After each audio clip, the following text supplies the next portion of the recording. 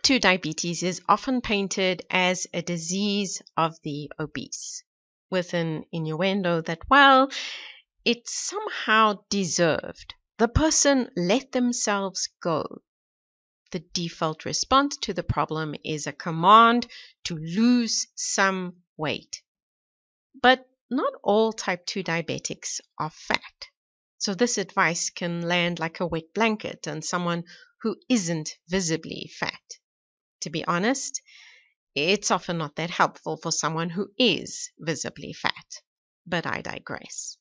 The plight of the skinny diabetic is often ignored. And for the record, it's estimated that 1 in 6 people diagnosed with type 2 diabetes have a BMI less than 27. Now, in this situation, the lose weight advice is often not given. Dietary advice typically concentrates on eliminating so-called offending foods, something that when practiced can actually be counterproductive. But this needs to change.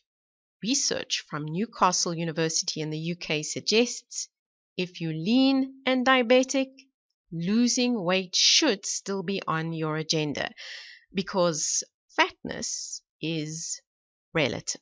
It's been postulated that thanks to genetics, we all have a fat threshold. That is a maximum amount of fat that we can comfortably carry. And that metabolic troubles manifest when this level is crossed. For some, the fat threshold is enormous. For others, it's tiny. Join us for this episode of Better Body Chemistry TV as we explore the science behind the fat threshold hypothesis. Better Body Chemistry TV is brought to you by Dr. Sandy, a scientist turned gremlin buster, helping you battle sugar gremlins, heifer lumps, and other health horribles through better body chemistry. Remember, small things can make a big difference to your health. For the record, the fat cells with the problem are not actually the cells implicated in the pathology. Belly fat is blamed, but the reason fat is accumulating in the belly is because the fat cells meant to be squirreling away supplies for a rainy day aren't accepting fat deliveries. The body resorts to plan B, storing the fat in other places. When it's stored in the liver and pancreas, metabolic challenges follow. Now, an offshoot of this idea is that if you're currently metabolically healthy and obese, you're just not fat enough. And if you continue to pack on the pounds, it's just a matter of time before you break. Now, this can be true, but it's not a fact. Attempts to scientifically demonstrate this concept have fallen flat. It's good news for some. It means that obesity does not equal insulin resistance. Of course, having said that, excess fat can be tough on other body parts. So carrying excess weight is not ideal. On the flip side, it's bad news for some. You can be normal weight in inverted commas and be metabolically challenged. This would be me. I had a metabolic meltdown with a BMI of just over 25. Normal is 18 to 25. Skinny fat is the term that is euphemistically applied. These are people who on the outside look normal weight, but inside they're carrying extra pounds, especially around the belly, that is visceral fat. This is captured well in this CT scan of pediatric oncology patients. The red represents skeletal muscle, the blue, subcutaneous adipose tissue, and the yellow, visceral adipose tissue. The person in the middle is skinny fat. You can see the blue layer is relatively thin. That is normal, but there's an awful lot of yellow inside the body. And it's the yellow bits that are the problem in someone who is skinny fat. Falling into this category often puts you on a worse health trajectory than someone who is genuinely fat. One of the reasons: you're often flying under the radar.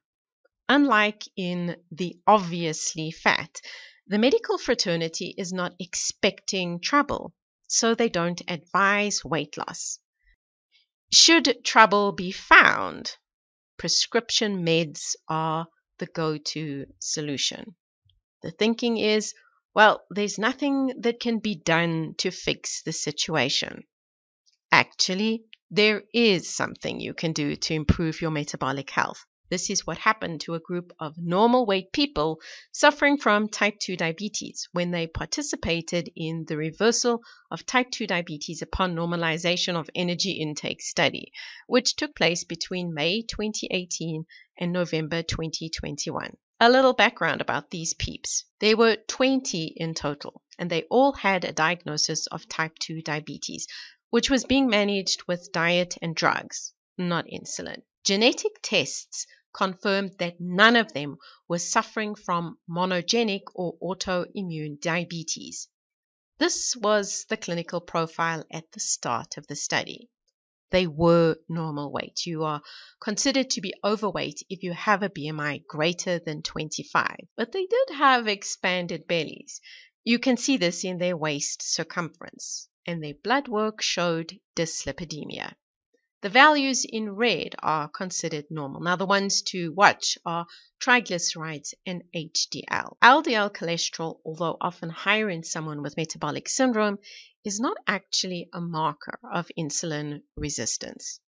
2 cycles of dieting helped them lose their bellies and corrected the lipid profile, an effect which was still seen a year later. But the study's about reversing diabetes, so the most interesting numbers are these ones. Both the HbA1c and the fasting blood glucose had dropped back down to normal. Yep, effectively these guys were cured. I know what you want to know now. What diet did they follow? Well, they pretty much starved. For a period of 2 to 4 weeks, they followed an extremely low-calorie diet, consuming a meal replacement formula which provided them with 600 kilocalories a day. We typically eat 2,000 to 2,500 kilocalories a day. This was then followed by 4 to 6 weeks of normal eating. The diet that was recommended was a Mediterranean-style eating pattern. For one person, 1 round of this torture was enough to move the needle and get them back to normal. Most of the participants needed 2 sessions. A few needed 3.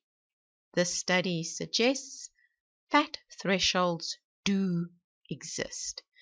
And if you lucked out on the genetic lottery, lightening the load by losing some of your secret fat can make a difference to your metabolic health. Yay! A week or 2 of severely cutting your calorie intake is probably something we can all do.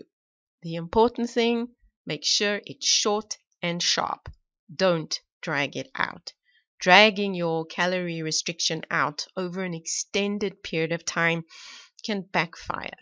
The take-home message from this research: fat thresholds are real.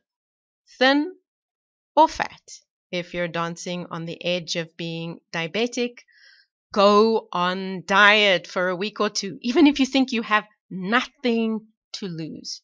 You might just gain back your metabolic health, and this is priceless, because being insulin resistant puts you at an increased risk of everything.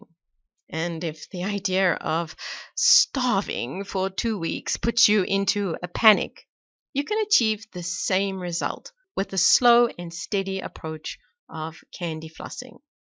The extra fat might not fly off quite as fast, but little by little it will move out, and you'll develop a sustainable lifestyle that will keep the weight off. Download the Willpower Report. It's free to learn more and begin the journey today to creating better body chemistry and better health. Interested in discovering more ways to create better body chemistry, or need a little help getting your body chemistry on track? Visit our website at www.betterbodychemistry.com. Browse our library or enroll in one of our courses or programs. The advice is simple to follow and based on real science, not hype. Know someone who is type 2 diabetic, lean, or fat? Share this video with them so they know making the effort to lose the secret fat that has pushed them over the edge is so worth it, because fat thresholds are real. And if this is your first time here, be sure to subscribe to our channel so you catch future episodes of Better Body Chemistry TV. Thank you so much for watching, and I'll see you next time. Remember, small things can make a big difference to your health.